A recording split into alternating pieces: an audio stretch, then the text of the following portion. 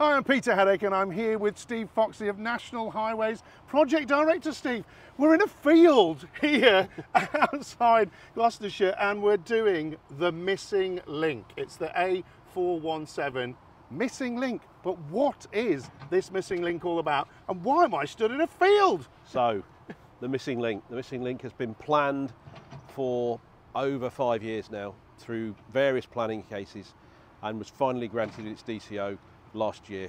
What the Missing Link is effectively removing the bottleneck on the A417 round by the air balloon pub. So it's colloquially known as the air balloon scheme. It's known as the Missing Link because it's been missing for a hell of a long time. The bottleneck is a real safety concern on the network.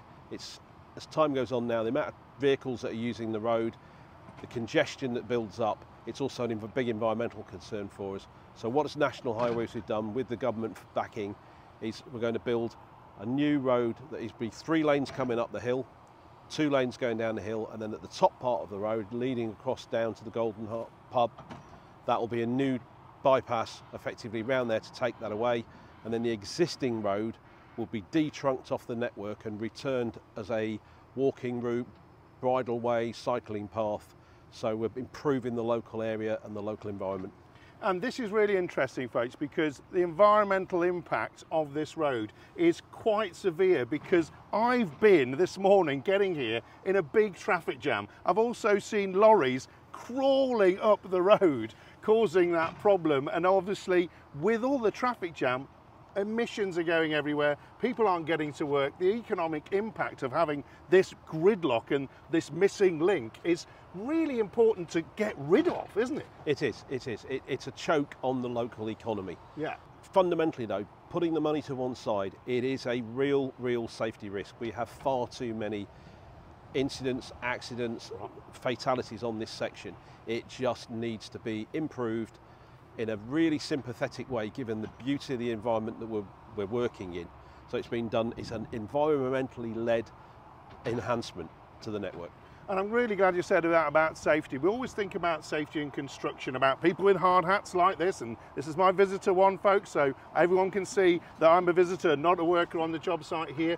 But we always talk about it in physicality terms, in plant and equipment terms, but actually what we're doing here is we're doing that job safely to actually keep people safe in their cars whilst they're on a network, aren't we now? Yeah, I mean the new road when it's opened, and the plan is we will open the top section in late 2025, early 26, okay, and then the section up the hill, all being well, will be 2027. It will segregate vehicles in opposite directions. As you go down the hill, one of the biggest improvements we're doing is we're doing a hard concrete safety barrier right down the hill. At the moment, you drive down that hill and you're faced with articulated vehicles coming towards you. It is quite unnerving. Some people cope with it, some people don't. The section over the top, it's up and down. There is a microclimate here. I think at the top of the hill, we're nearly 1,000 feet above sea level. It can be 4 degrees colder up here than down at the bottom of the hill. Ice, snow, all the issues that go with that. Vehicle recoveries if we have a breakdown. You know, it impedes the flow of emergency services vehicles. It's just an all-round win-win. And I think what's really exciting for me is the reason I'm still with Steve here for my first video in what is going to be an epic series that I'm going to be doing with you and the team at Kier, who are the main contractor of it, is we're going to discover how a road is built and the things that we have to do. So we're starting here in a field with a digger, but it's digging not the road structure. This is doing something that is the first thing that we're having to do on site. Tell me a little bit about it. So what they're doing here is they're stripping off the topsoil. Yep. To allow us to make a spoil mound, then to strip off the subsoil. Yeah. So we can take all that away, and then we're putting balancing ponds in for the drainage over your shoulder, because just off to my left is the air balloon pub, and the access to the new road will be further just off to my left. So the whole thing is being done in the existing area as sympathetically as we can possibly make it. The intention is that very little material will actually go off-site, so we're keeping down vehicle movements, we're keeping down the carbon, keeping down traffic on the local networks. It's all being done with how do we minimise any disruption through the works with the customers involved.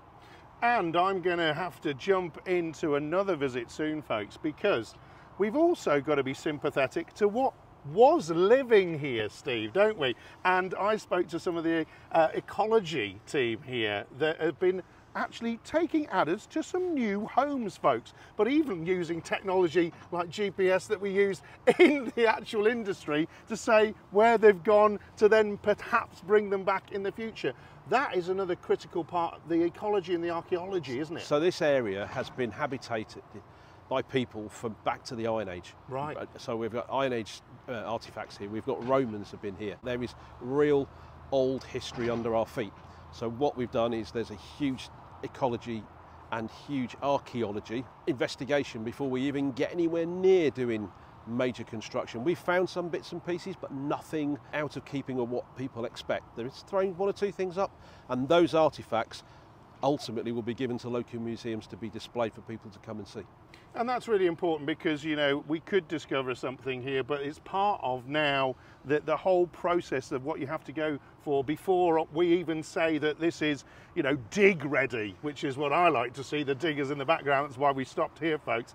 But, you know, from that point on, what we've got now is the ability to understand and map the actual road that we're going to put into this big project. And we're doing a lot of it offline, folks. That's significant, isn't it? Because we've got a bottleneck at the moment. We don't even want to make it more bottleneck, do we? So one of the key things we're doing with this scheme, and you know, credit to the guys from Kier who thought through the logistics of how do we keep this.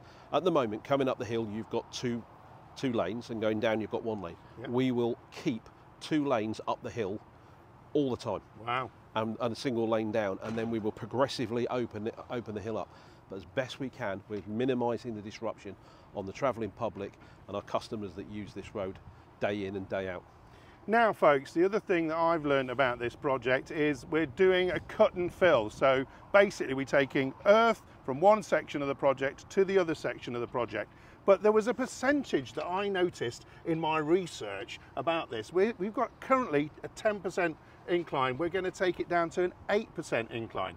When I saw that big lorry full of quarrying material struggling to get up that incline, that is also going to be a big impact on the actual carbon emissions and the usability of the road when it comes through. And that was significant in the planning stages with National Highways, wasn't it? Because we've got to build up the hill coming, we've got to build sub-bases and all the things to widen the road coming up the hill. Why not use the material we win on site, move it? So that's going to help us considerably. The volume of the materials that's being used, I think it's over 1 million cube. Wow. That's being shifted from one part of the job to the other. The cut, I think, at the top of the hill here is circa 20 metres in its actual thing. And that's going to be blended in because it's cutting through the Cotswold rock. Yep. It's going to be blended in, and it matches the kinds of cut that you see further down the 417 as you head here down towards Swindon.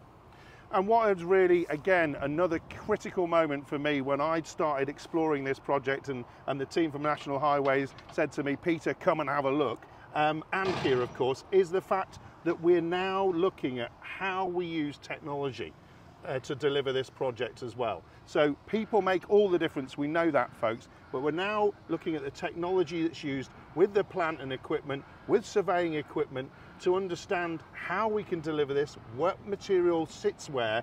You know, even with the strip backs here, they're putting material in the right place, digging it once, moving it well, and therefore, you know, we're not adding to the need to do more movements on site. But technology is critical. We've got 3D machine control in here. We're using ground penetrating radar. You're also looking at how you can monitor the site activity on a day-to-day basis. Data, as-built models, all flying around here, Steve. Yep. That's because National Highways have been putting all of this effort into projects like the A14, learning and continuing to learn as you move forward, isn't it? Yeah, one of the things that my previous project, we spent a lot of time and effort on design, digital by design. Yep. So you build the thing in cyberspace, you work out how you're going to move your material around, you plan your activities virtually, and then that transposes onto actually doing it on the ground. So you, first and foremost, you're keeping the guys safe. Yep. Then you're efficient about how you deliver the work, and you do it once. You're absolutely right. Move things once,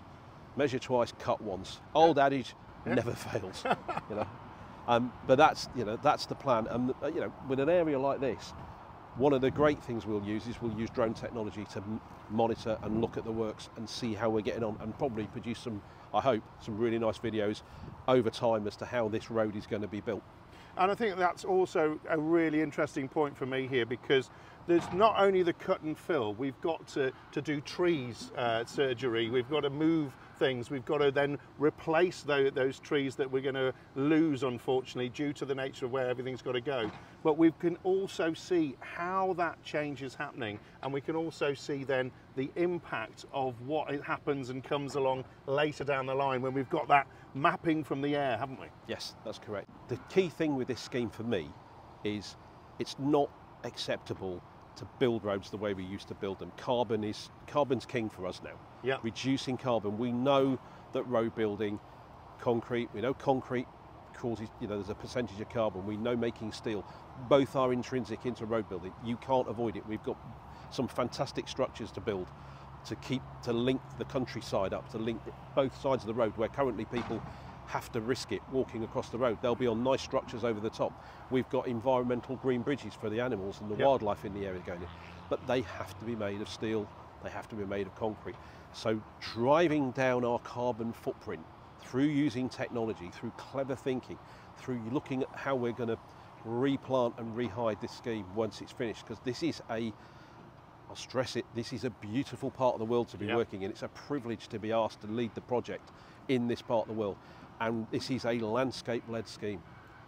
We will put this road back when we're finished, and the planting and the landscaping and the consideration and the sympathetic nature in which we'll knit this road into the local environment is, for me, is key, and it's kind of not negotiable.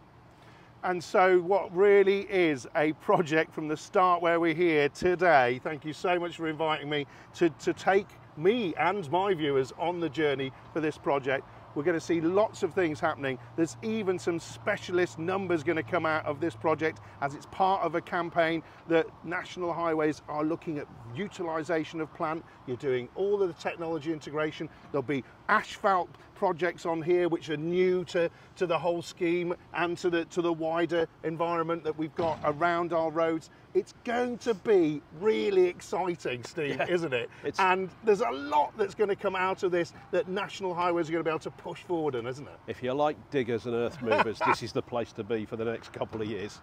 Fantastic, and I'll certainly be taking you here offline as we are, but I'm online with you folks for the journey. Great to meet you. We'll be talking again, I'm sure. Indeed, thank you.